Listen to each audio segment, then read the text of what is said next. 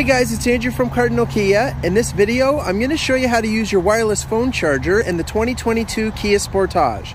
I have in front of me here an EX Premium S all-wheel drive in scarlet red. Let's get started. Okay, so to start us off, we're going to head into the instrument panel first. We're going to use the buttons on the right side of the steering wheel here to navigate through. So we're going to go sideways through the menu to the little gear under user settings. We're going to go down to convenience. And then we're going to make sure that the wireless charging system is checkmarked on. So now that it's on, what we're going to do is you would take your phone. The wireless charging pad is located down here under the climate control. You place your phone in there, and then you'll see the little universal wireless charging symbol has a little light that comes on to let you know that it's now charging your phone. Your phone will not charge if your case is too thick or you have a case with a pop socket or a finger ring or a card holder on it.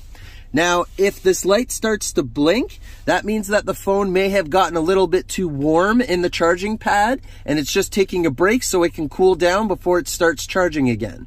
Also, if you were to turn the vehicle off, I'm going to open my door. It's going to ping on the instrument panel there just to remind me that my phone is still in the wireless charging pad. And that's how you do it. Thank you very much for watching, guys. Please make sure you hit that like button if you like this video, and make sure that you subscribe and select the notification bell so you're up to date with all of our videos. Please go ahead and give us a follow on Twitter, Facebook, and Instagram. All of the links are in the description below. Thanks, guys.